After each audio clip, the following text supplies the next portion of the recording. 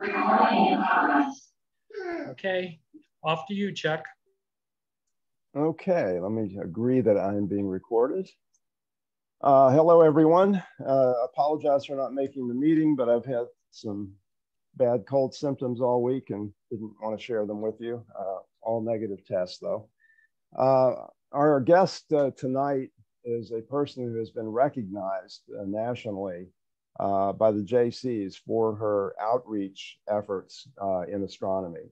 It's Dr. Caitlin Ahrens, and she has a Bachelor of Science degree in physics and astrophysics and geology from West Virginia University, and also a PhD in space and planetary science from the University of Arkansas. And she has spoken with us before, and we're thrilled to have her back because she's just a great pleasure to have with us, and a very welcoming and accessible person, as you will see if you did not see her prior presentation to us.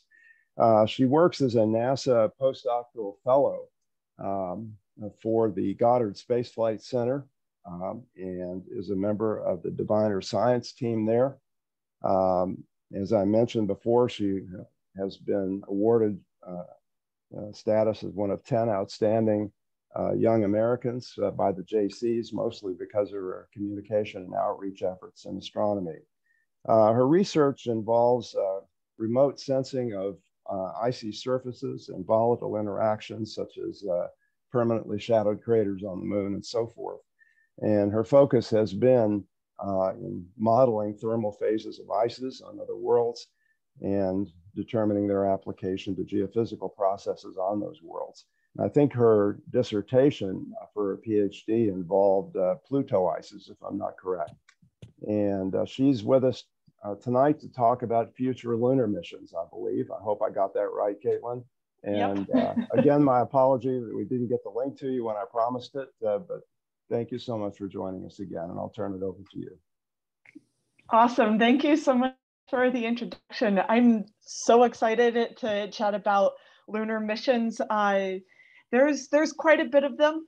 Some of them I realized while making the PowerPoint, I wasn't able to get certain information because it wouldn't be publicly available. However, you, fine group, will actually get to see something that was just released just a couple hours ago from NASA involving the Artemis 3 crew. So going to be very, very exciting. And because it's now been released just a couple hours ago, you guys are going to be pretty much one of the first, public to see the exciting news. So, however, you have to survive a few PowerPoint slides first, though. So let's get into sharing my screen. There's so many things on my computer. Oh no. Okay, here we go. Awesome. All right. So we're finally going back to the moon. But I love to chat about what have we done. There's always lessons learned through the many lunar missions that we've had previously. And so taking those lessons learned and then going forth with how do we improve our instruments, maybe even come up with new instruments, new ways to figure out maybe the seismicity of the moon, or learning about the mineralogy of the moon, learning about the different kinds of mapping of different landing sites on the moon. But the moon, while it's gray and gray, definitely not very colorful in any sense of the imagination, but the geology of the moon, you have the near side here on the left, and then the far side on the right here. There's so much different kinds of geology involved. So you have lunar volcanism. So the darker patches here. If anybody has done the Astronomical League lunar observation program to get like the pin and the certificate, I highly recommend that program if you have not. It really gives you a sense of like how to map things around the moon. I have done it. It's a lot of fun. So these dark patches here of Mare and even some minor spots here and there on the far side, all that is crystallized, hardened, volcanic magma on the moon. It's so wild to believe that. And then the just beautiful mountain ranges, many different kinds of craters. There's landslides for some of these craters as well. You have pieces of the moon that have scrunched together and formed little ridges, and we call those wrinkle ridges. So best way to describe those would be just a nice smooth bed sheet, and then you just kind of scoot the bed sheet and then it wrinkles up. That's pretty much wrinkle ridges on the moon. But even just the Mare themselves would have different kinds of tectonics going on. So you would have, let's see if I can have a laser pointer here. You would have, this would be considered a wrinkle ridge over here. You would have all of these little tiny craters here, but then some of them could be aligned, and we would call those pit chains or crater chains. So those would be tiny little collapsed lava tubes. There's a really pretty crater up there. Like I said, different kinds of craters. So you would have craters that would have different kinds of colored ejecta. So you would have an impact crater hit the surface and then excavate some sort of bright material and then have it splay out in different directions. So this is what we would have with this particular crater here. All sorts of interesting riles and graben. So riles and graben are fairly similar as far as how they were formed. Grabens, however, are pretty much the narrow, whereas riles are just grabens with a flare for the dramatic. So in this case, this would be a rile, or just a very much a large collapsed lava tube in that regard. So this would be considered the entrance, and then it would weave its way through. So very, very once dynamic. Now, is the moon considered currently dynamic? Not as much. There are moonquakes, and we still have data from the Apollo seismometers. Not recently though, but what the moon had several billion years ago though was very, very active in its tectonics and volcanism. So just some more ideas as to some weird tectonic lines going on here. So how the surface would just kind of curve over and then crack the surface there. This little guy here that looks like a little caterpillar, a little worm, this would be one of those pit chains. So it would be very similar to a graben, but then it would just collapse and collapse and collapse and collapse and collapse.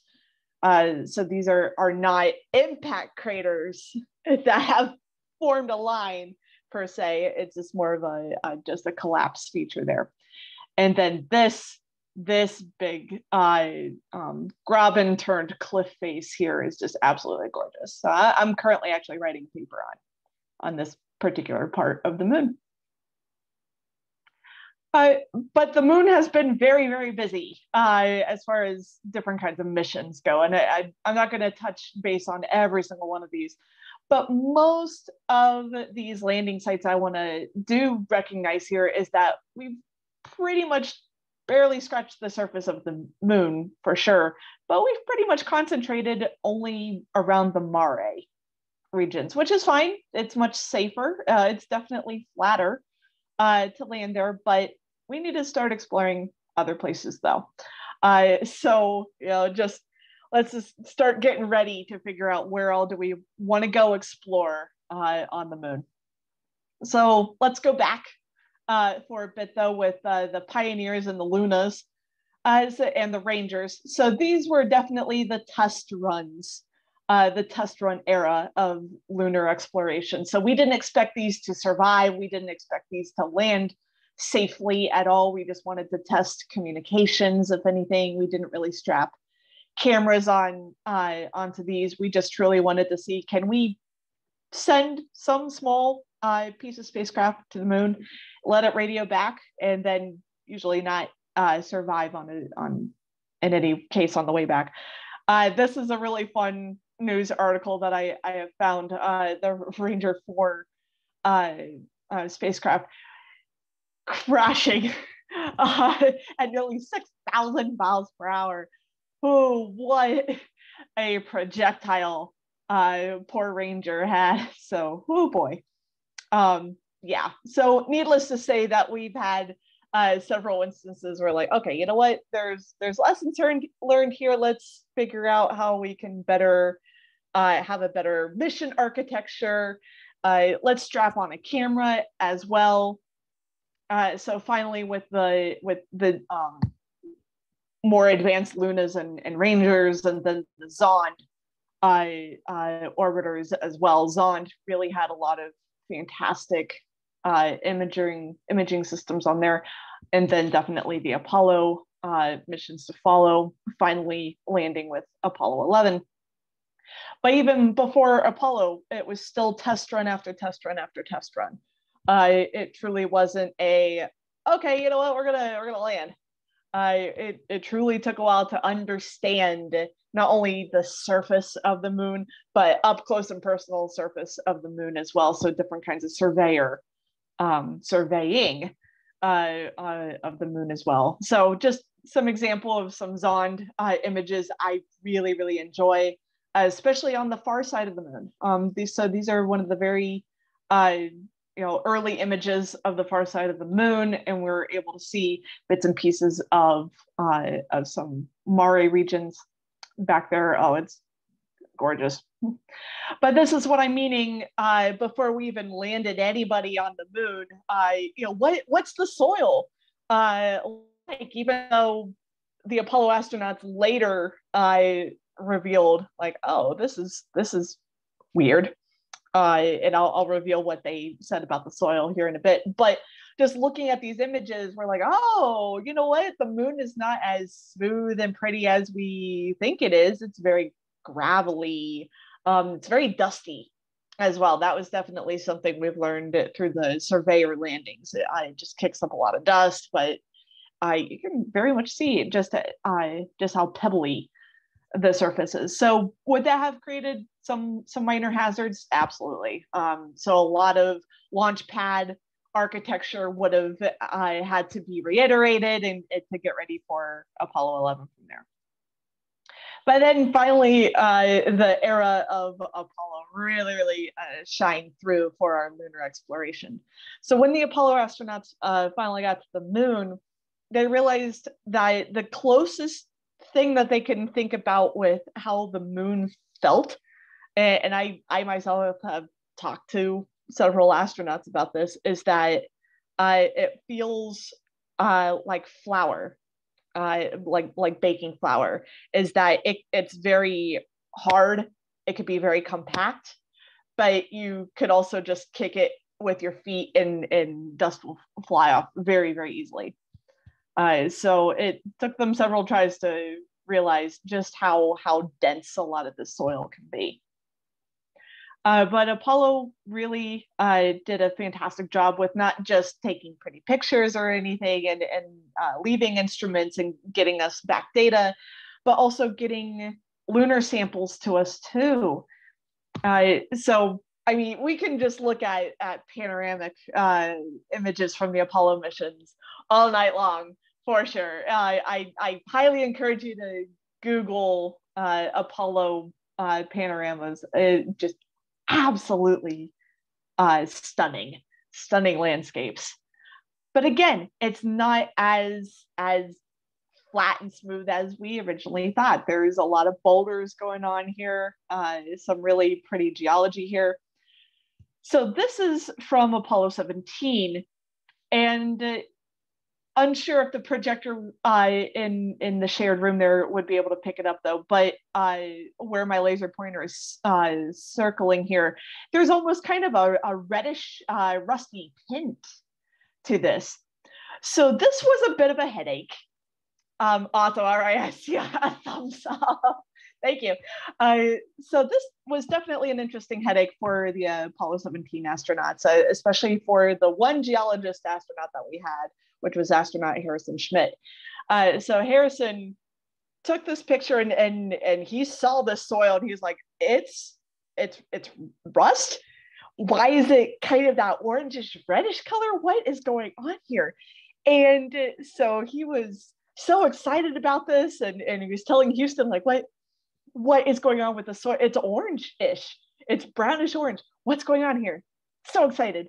So they baggied as much samples as they can, obviously without taking too much with them. But they got excited. They put it in a baggie. It's all sealed up and everything. Yeah, let's bring it on home.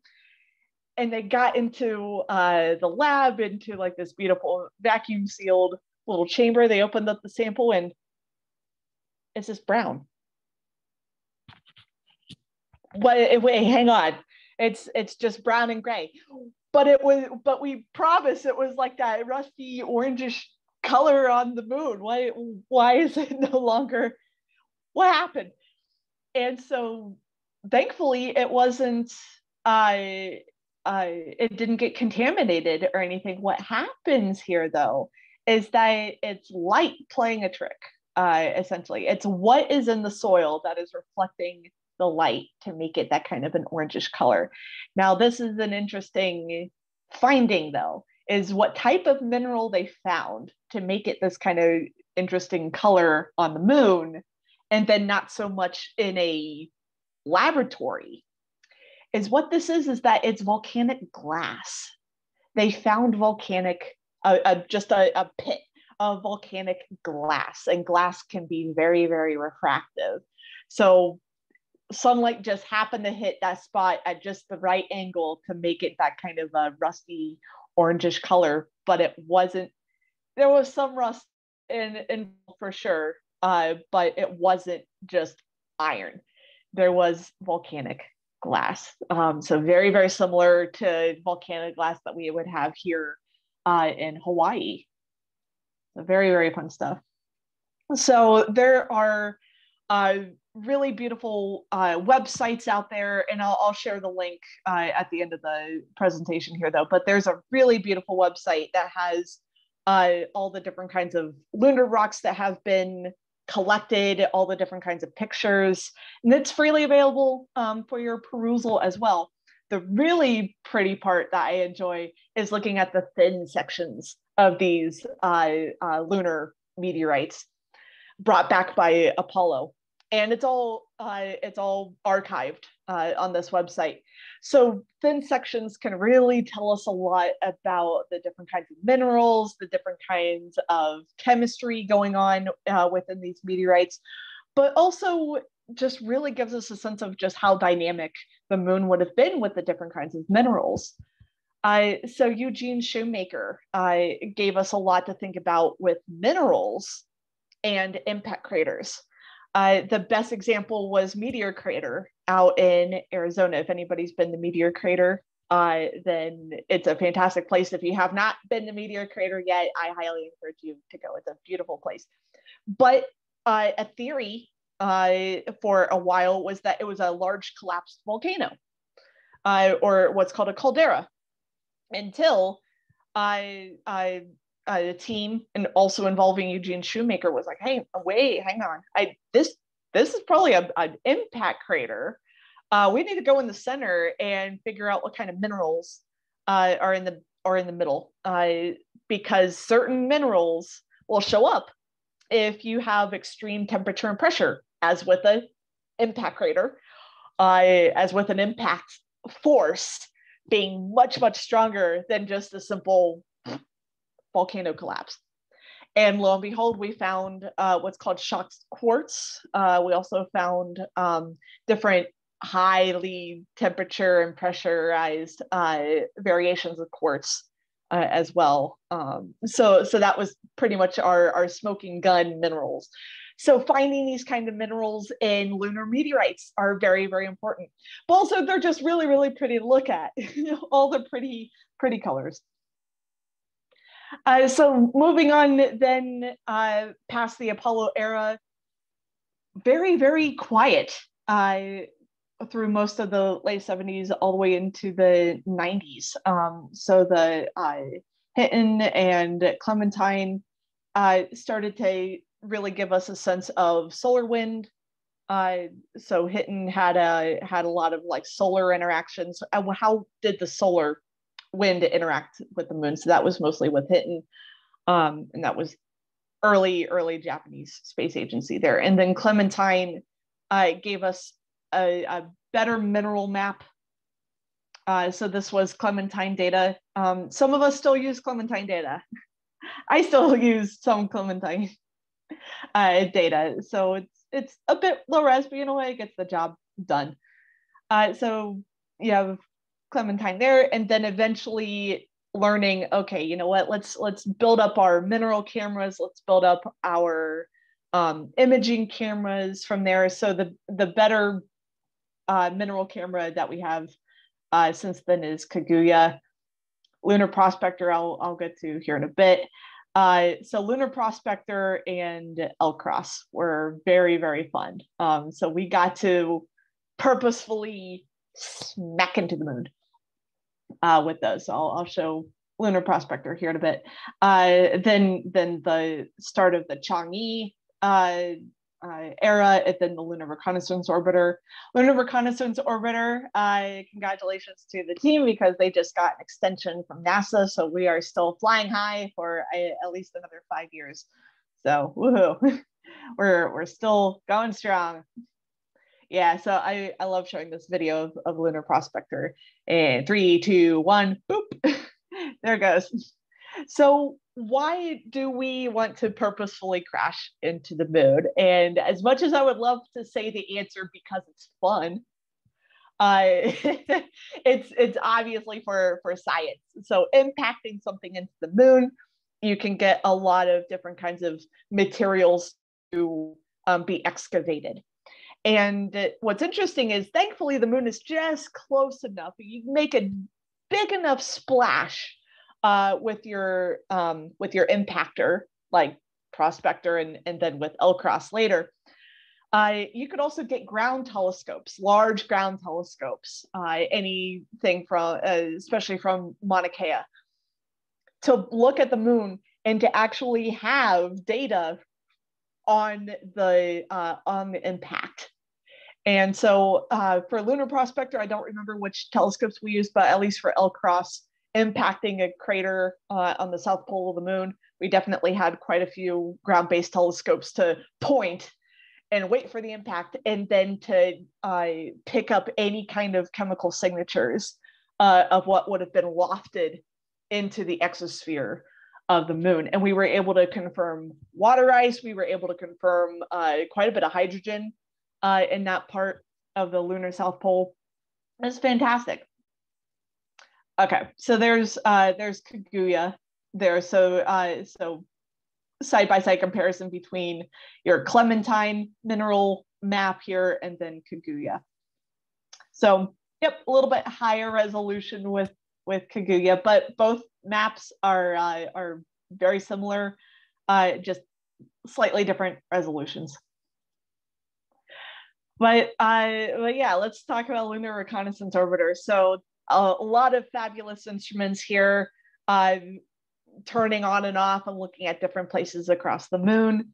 The fact that we're still going, we're still using all these instruments since 2009, I mean, it's absolutely fantastic.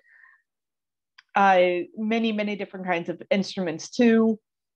So you have whack and knack are the cameras. So you've got your wide angle and your narrow angle. LAMP is your Lyman alpha mapping. Mini RF is radio frequencies. I specifically work with the DLRE or diviner. That is where we take the lovely temperatures of the moon kind of deal. And then LOLA is your topographic map, so your laser altimeter there. So looking at all the different kinds of data sets here, it really depends upon what all you want to do. If you want to do chemistry specifically, you would want to do your neutron, that would be the LEND instrument, or you would want to do the ultraviolet camera system from there. Maybe sometimes with infrared, but infrared and radar are really good for your ice.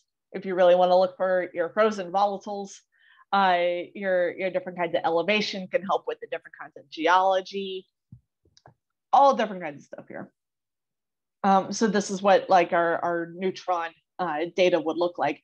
Bit low res, bit fuzzy, but still gets the job done as to where all the pretty neutron counts are. So why neutron counts? This tells us where all the higher concentrations of hydrogen are, because if you can find the hydrogen, you're more likely to find your H2O. So let's talk about the South Pole of the Moon. South Pole of the Moon has some really, really interesting craters. So deep and so dark, really takes the phrase where the sun don't shine to a whole different level here. So deep, dark craters. There's also deep, dark craters on the North Pole of the Moon, but the South Pole of the Moon is going to get a lot of attention with some upcoming missions, though. I'll explain about the South Pole here in a bit, though. So this is what we're currently working with. We're still ongoing with LRO. Obviously, a lot of the Changi ones are still somewhat going. I believe we're going to get into more Changi missions here in a bit. Changi 4 had an interesting biology experiment. Now this one was a bit of a lessons learned on this one. So Changi 4 had a little biodome, just really, really small, cute little biodome, and it had cotton seeds, and it actually grew cotton. You know, it just took about a day and started to sprout as you see here to just a little bit of the left. Unfortunately, this is probably one of the very few images that they have released. Mainly because the next day, what happened was that the pressure seal broke from the extreme temperatures of the far side of the moon, and it destroyed the cotton the very next day. So this whole experiment has been retracted since then, but not a huge failure. I mean, yeah, biology-wise, no more cotton, but what we've learned now, how can we improve upon that design for later? So we're definitely having a lot of fun stuff with SLS, especially with coming up with Artemis. That's going to be fun. Eventually, with the Artemis crew lander, still getting ready for that. These Lunar missions, unfortunately, are on hold at the moment. But with 2 missions that are missing specifically for this timeline are Viper and Lunar Trailblazer. In reality, there's about a dozen different kinds of lunar missions that are being planned. They just haven't had a specific timeline yet. Whether the projects or the rocket themselves or the lander themselves or the rover themselves pretty much just got released or even just chosen barely a few months ago. So this list is gonna grow. You give it another year or so, and this list is just gonna really be full. But Viper and Lunar Trailblazer, I at least have public information to share for this evening. But Artemis 1, 2, and 3. Oh goody! So Artemis 1 will be uncrewed. It's what we call our dress rehearsal, round 1 dress rehearsal. So we're gonna have a SLS Orion spacecraft go around the moon a few times and come back. So launch is coming up. Oh, excitement! Yay! August 29th. There's gonna be plenty of NASA live TV like viewing parties and live broadcasts and everything. So I hope your group is able to partake in any of that. Then we have Artemis 2.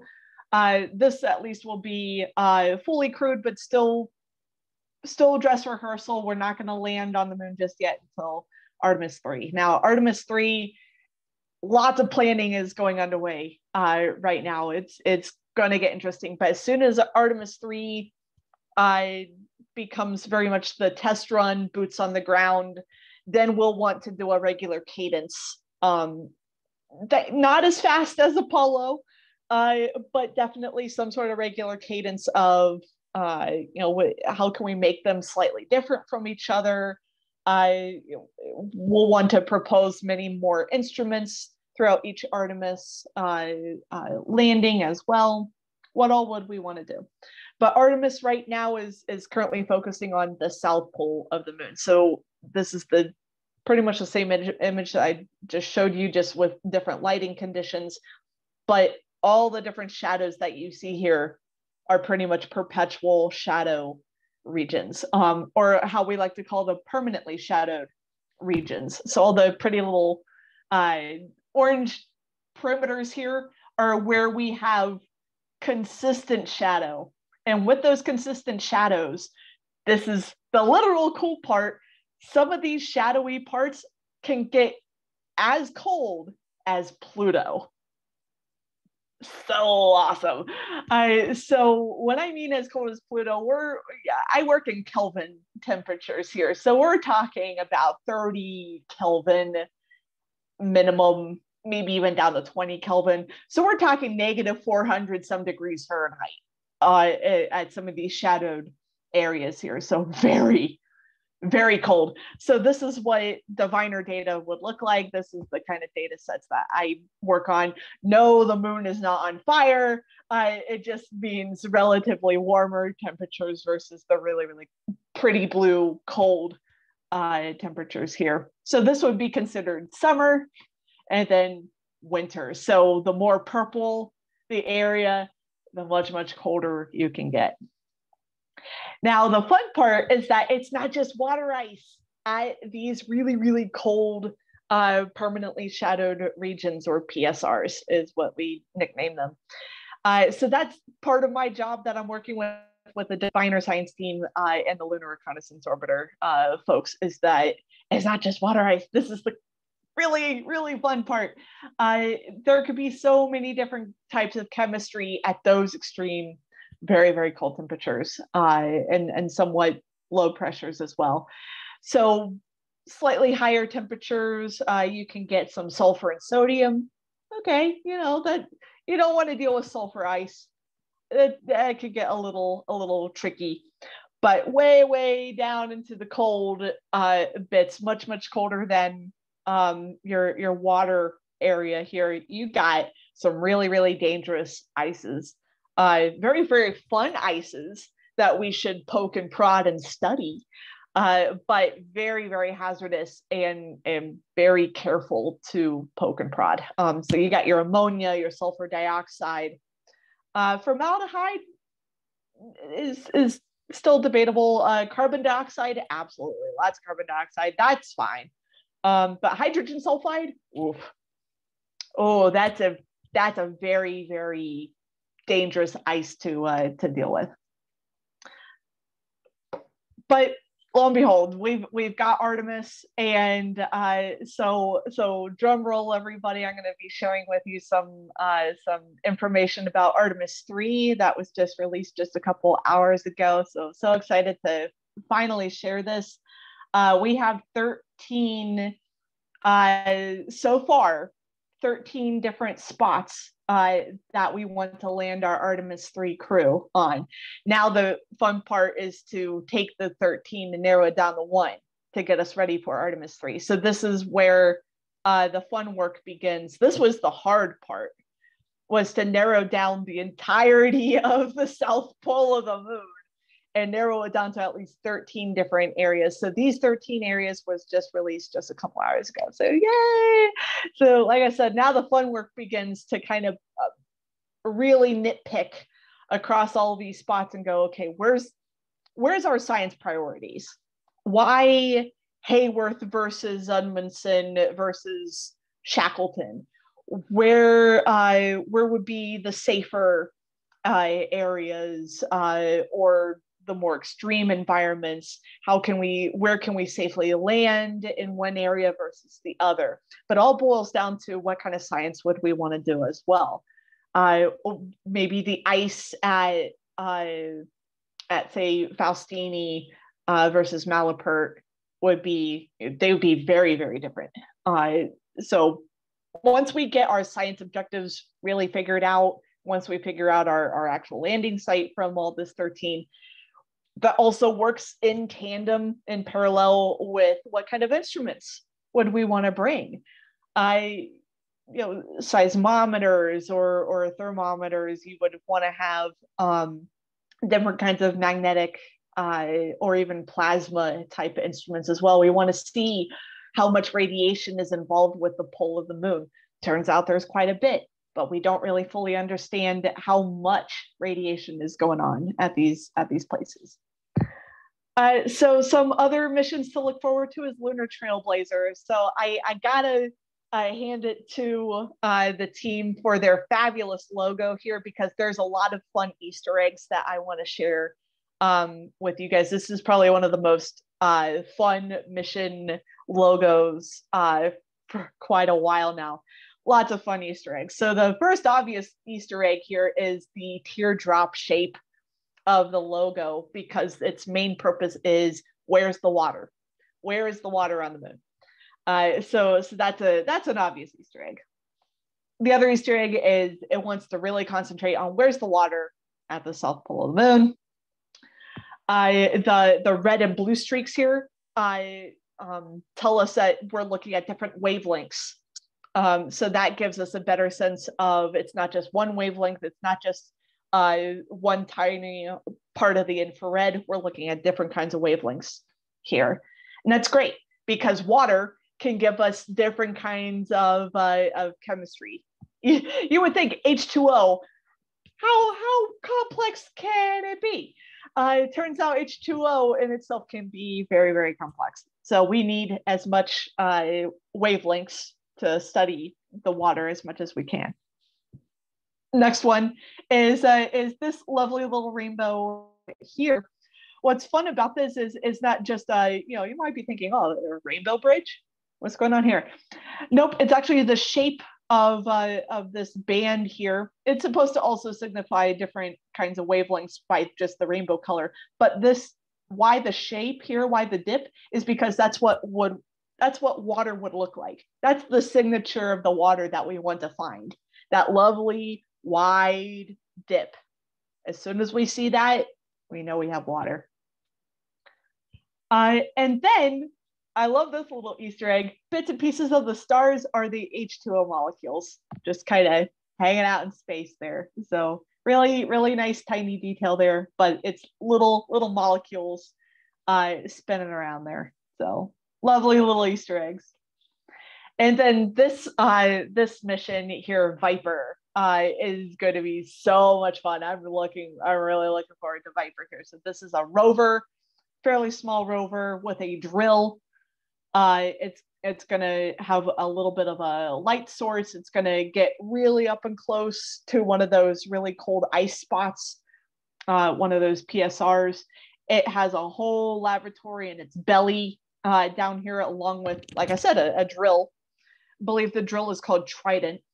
I don't remember the acronym for it though, but as Trident for a drill, it's spectrometers for the chemistry to pretty much look for where's all the water, where's all the say hydrogen, where's all the carbon dioxide, where's the methane.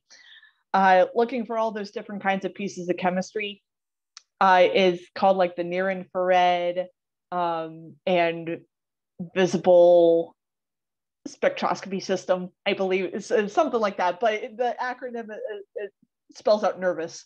So it has a nervous system. So where it's going to land, it just chose its landing site just a few months ago, actually. So it's going to be close, very, very close to the Nobile crater here. So very, very nice for that team.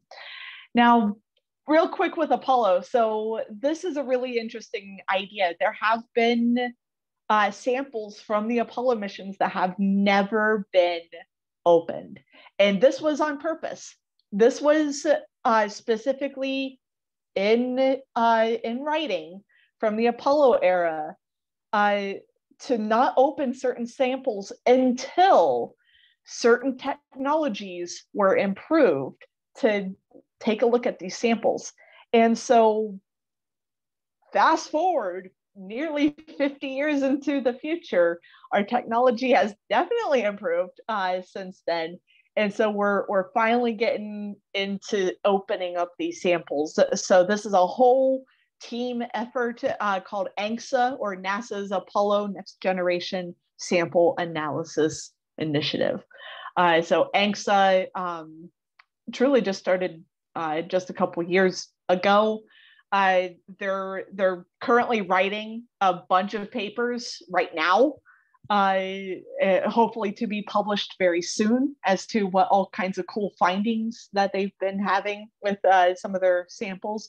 But this is a fantastic initiative because of our technology, that we should be more aware of how do we sample these, how do we also make sure that we don't contaminate these samples either. That wasn't really a concern during the Apollo era. It was just kind of like, okay, cool, I brought home a moon rock, awesome. But now, since then, we're now realizing, okay, planetary production is now a huge part of NASA. Now it even has its own branch in NASA. So we have to be very, very, very careful. Yeah, so don't want to contaminate the samples whatsoever. So part of that initiative, this is a brand new center that was formed in Goddard called the Astrobiology at Goddard Space Flight Center.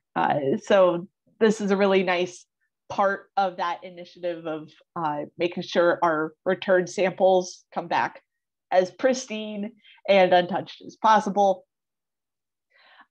Just a little fun plug here as well. The Encyclopedia of Lunar Science is almost complete. Hooray! This has been a nearly 5-year endeavor.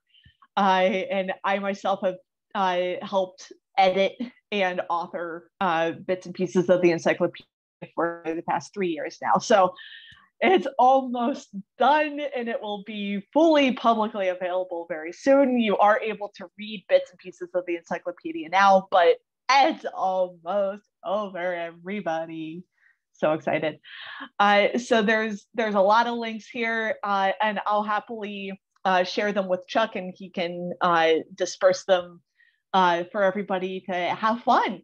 And look through the different kinds of lunar samples from the Apollo missions, look at the really pretty pictures from there. There is one link that I will show you guys in real time right now, and that is QuickMap.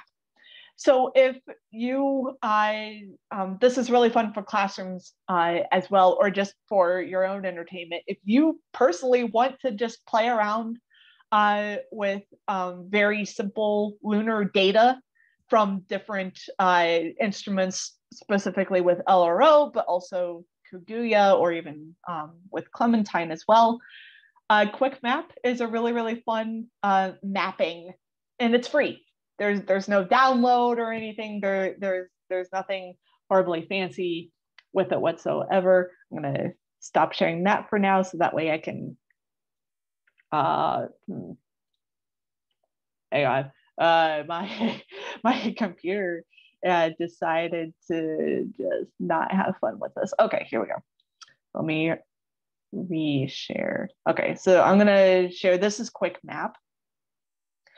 So you truly just Google QuickMap. Again, I'll share the link with Chuck, and he can disperse it to everybody. But as soon as you open up the link, it pops up with the moon. You can scroll into different areas. You can have different projections. Say if we want to go to the south pole of the moon, there it is. There's Edmondson. So very, very pretty. But you can do different kinds of overlays. You can do different kinds of instruments here. Let's go back to, I'll do near side. So say if you want to look at, let's see, let's do olivine. So different kinds of olivine minerals from Kikuya there. And you can zoom around, you can play with it. You can go like, oh, what's this like really pretty red spot over here? And just truly just play around with the different colors and different layers. You can change your color scale if you're not into that kind of color scale. You can change it up. There it is. That's a really pretty detailed version of that. So again, this is freely available to just kind of peruse and have fun with. A lot of us lunar scientists use QuickMap to help publish papers, and also as a good way to kind of double check and make sure we're actually pointing in the right area on the moon. I could give you guys a quick glance as to the different areas I'm working on currently on the moon. One is this particular part here. So this was that really pretty big Graben part of the moon. The fun part is that this may look very unseeming here, but this is a giant, well, I shouldn't say giant. This is actually quite small. I'll show you the giant one here in a bit. This is actually a very small lunar volcanic dome over here. So you can see the different layers already popping up. But that's a volcanic dome right there. So that's one project I'm working on right now. Oh no, there goes the moon. Well, sometimes it takes a while for the layers to pop up. And then there's a big dome here that I'm writing a paper on as well too. So all sorts of really fun stuff with the moon. The stuff that I wasn't particularly able to share, at least visuals with tonight, I will be able to share what exactly is going on. So NASA and a few other private industries are essentially bringing out proposals for very small missions. And you either propose instruments to eventually go to bits and pieces of the moon, or you propose a lander or even a very small rover at a particular location. And you have to write a proposal as to, like, I want to send a lander to this part of the moon because of this kind of science, or maybe there's just some really weird geology over there and over there, and so on. So all of that is being worked on right now. So there's dozens and dozens and dozens of proposals currently being worked on right now, or even being reviewed right now.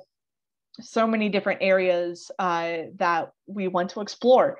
So it's truly not just looking at mare anymore. There's what's called irregular mare patches, or IMPs, that are broken up pieces of mare and not fully developed volcano systems. And we're not entirely sure how they would have formed. They look very weird, but we want to eventually send a mission to there. You also have the Gruithuisen domes, so very, very large, beautiful volcanic domes on the moon as well. You also have the lunar swirls. Those are really pretty as well. That would have had some sort of magnetic swirl, solar interactions on the surface of the moon. But again, we don't fully understand how solar wind and magnetism even work on the moon. So lots of fun possible landing sites for the moon. If anything, the moon is going to get very, very busy in pretty much the next decade and beyond. And with that, I'm happy to answer any questions, but thank you so much again for having me here tonight and to chat about a lot of really cool moon missions to come. So thank you. Thank you, Caitlin. While others are coming up with some questions, I have a couple.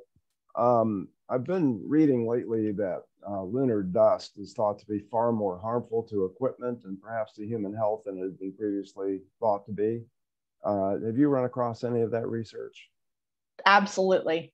So there's a couple of different initiatives going on. A lot of big help is through the University of Central Florida. So they have a lab called the Exolith Lab, which is a little hard to say. But Exolith specifically makes fake moon dust. And that they make mass productions of this stuff too. So that way we lab people can bring it to our labs and either test instruments, we can test spacesuits, we can test static electricity with the dust as well. We can test all these different things with the fake moon dust. So obviously we don't have to scoop some from the moon and bring it back. That's a little expensive there. So at least if you make fake moon dust, that'll be great. But point being is at least we have the resources to test all these different things.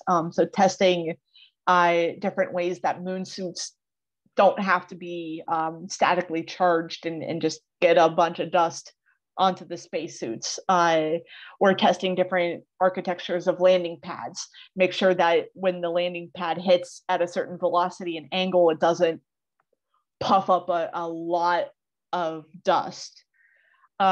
Another interesting aspect of lunar dust as well is that if you heat up the surface enough from your side and far side and you know, the moon going around the earth here, if you heat up the soil enough, there are bits of charged dust particles that will just waft into the air and it will settle back down.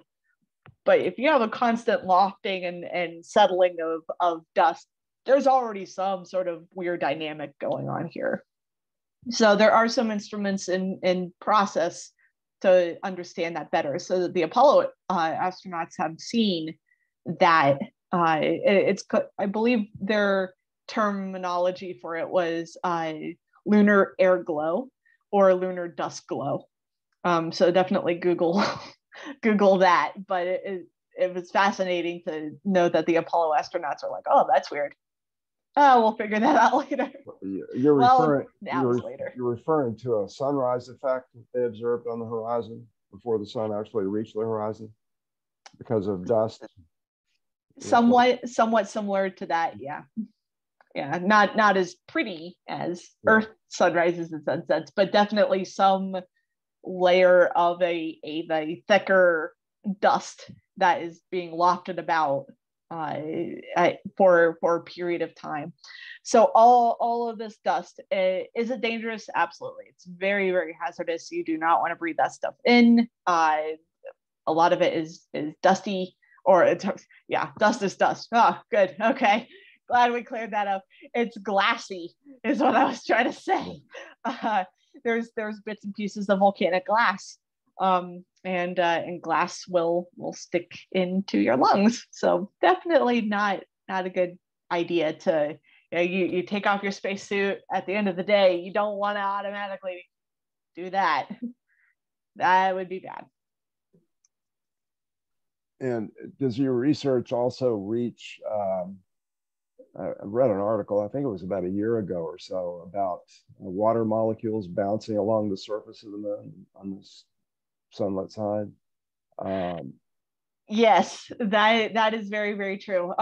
So my research in particular does not touch on that because I'm more interested in solid crystallized ice on the moon. As soon as it leaves its crystallized state or it sublimates away. Not your department. Or not my department. Once it's not solid anymore, it's someone else's problem, and then I'd be very sad because then my ice sample just went kablooey. But I do know some folks, especially out at APL here in Laurel, Maryland. So some of their folks work on what's called water migration. A really interesting result for that water migration effect was using the SOFIA telescope. So SOFIA was the a very large infrared stratigraphic, or oh goodness, I don't remember the acronym though, but it was Stratosphere Observatory. So think of a large infrared and optical telescopes on a jetliner. Unfortunately, SOFIA is sadly getting cut, so that's a sad day. Okay, well, I've hogged your time enough. Any other questions from anyone? I'm not muted, am I? Okay. Yeah, I can still hear you. Do you have access to lunar samples at Goddard? So not at Goddard. So samples would have to be from NASA Johnson Space Center, okay. And so you would have to write pretty much a like, I would like this sample, please. Yeah. And then there's so much paperwork to even get those samples, and then it's preferred that you don't lose them. Also, I understand. Yeah. Yes. Yeah. That would be a huge important aspect of that, of don't lose the moon rock, but also like don't lick it as well. But there are samples. It depends upon, again, what you want to do. There's samples that are only specific for certain science objectives, certain instruments, but then there's samples set aside where if you want to purposefully destroy the darn thing to learn about the chemistry, there are samples that you can destroy. Yeah. But all for science. For a good cause, yeah. Okay. But granted, these are like really, really tiny samples. Yeah. Really tiny samples. I have a question, Chuck, for our presenter. Caitlin, this is Mitch at the planetarium in Evansville, which is going to do an Artemis show in September. And this new information that came out regarding the 13 landing sites, it looked as if those sites were specific to a certain part of the lunar month.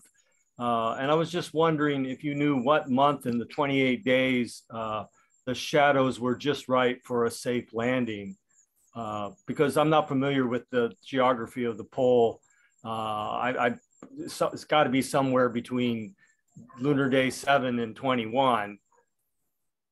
I didn't know whether you knew what day it would be, including the show, of course. Oh, yeah. Well, so I'm glad you brought that up.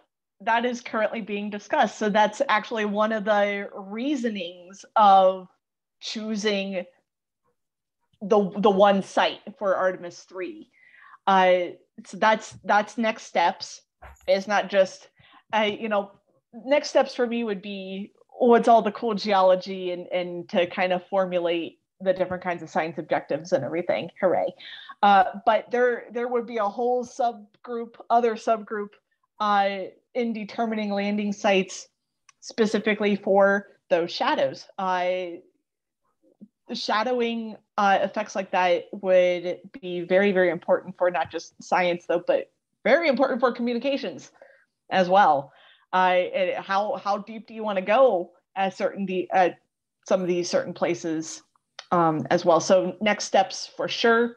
But as far as specifics on timing, not sure yet. That will depend upon which site they pick. Which site and what do you want to do and how long.